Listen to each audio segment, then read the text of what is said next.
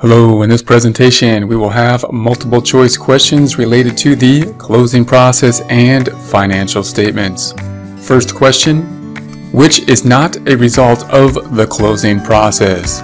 A. Transfer temporary account balances to the capital account. B. Makes the draws account zero. C.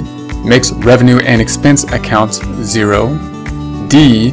Has no effect on owner's capital account. And E.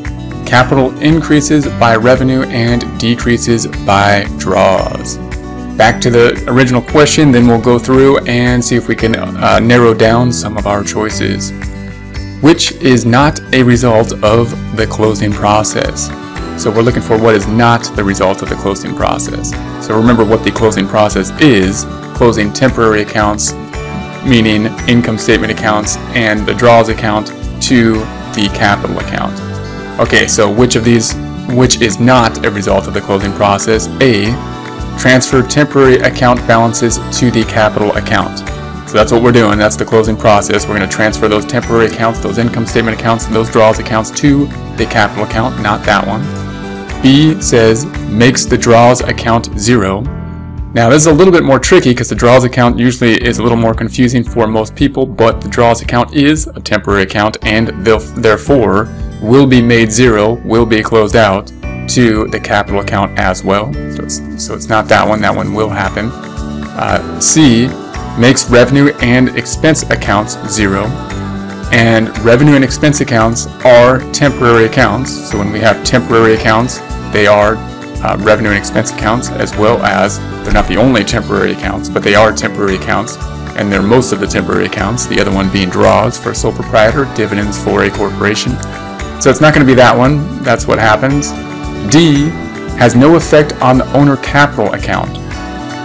Now that I don't know about that, because the owner capital is a kind of a permanent account. It's a balance sheet account, but it's really what we close out to.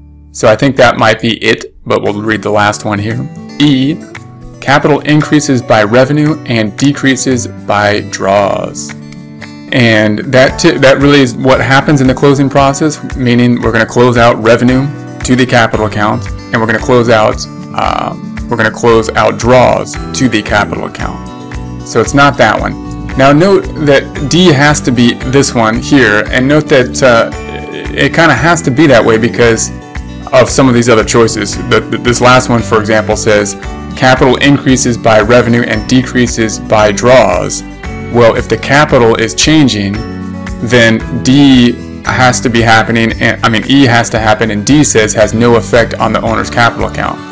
So we can't have something that doesn't have an effect on the owner's capital account be true and E be true, which says capital increases. And we can see that A also says transfer temporary account balances to the capital account. Well, if we transfer temporary accounts to the capital account, that means the capital account's going to change. And therefore we cannot have A be true and E be true and D be true, because D says that the capital account has no effect to it.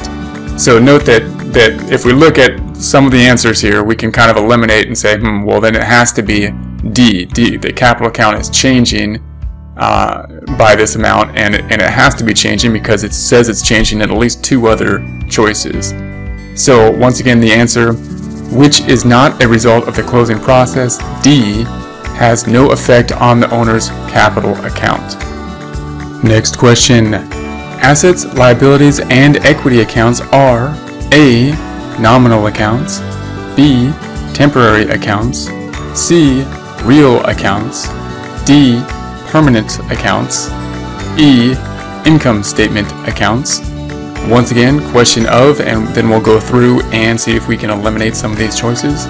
Assets, liabilities, and equity accounts are.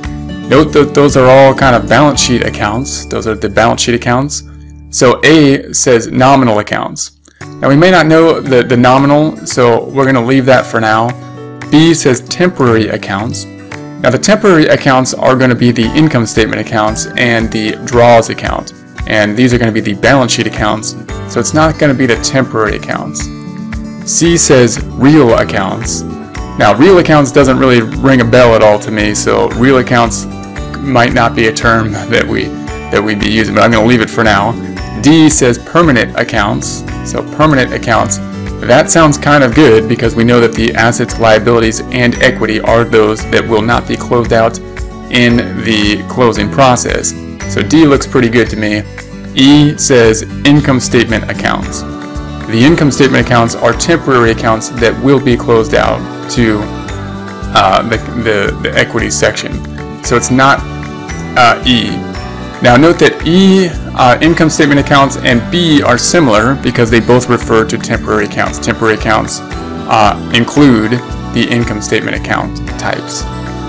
Now I'm going to go ahead and say that D, the permanent accounts, looks good, and the main reason is because we're studying or we're looking at the closing process and the financial statements, and that deals with permanent accounts and temporary accounts. So we're going to be dealing with permanent accounts and temporary accounts a lot, and so I think that's going to be the answer.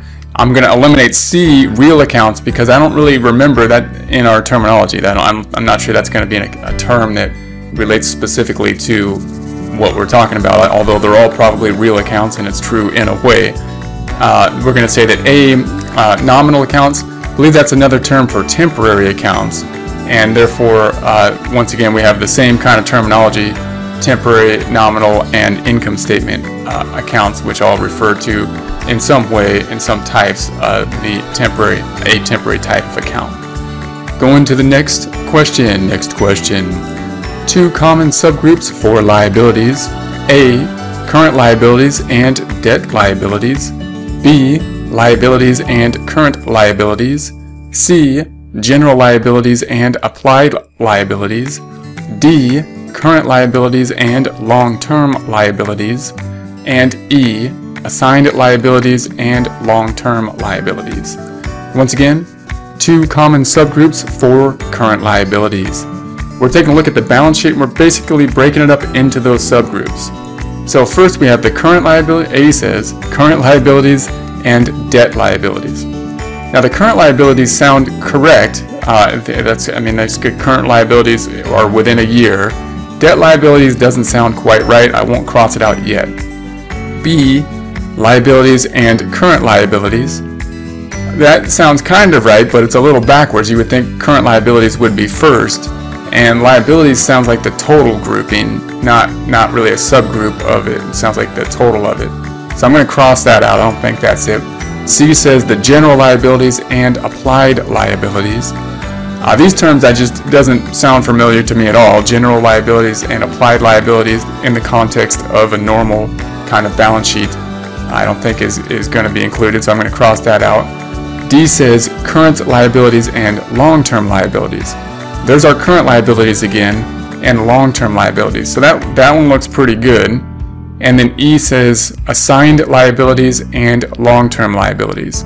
So rather than current liabilities, we now have assigned liabilities. That doesn't sound correct to me. I think current liabilities is the one. So we're left with A and D. Question once again, two common subgroups for liabilities: A, current liabilities and debt liabilities, or D, current liabilities and long-term liabilities. And I believe of the two, we're going to say it's D, current liabilities and long-term liabilities. Answer once again, two common subgroups for liabilities: D, current liabilities and long-term liabilities.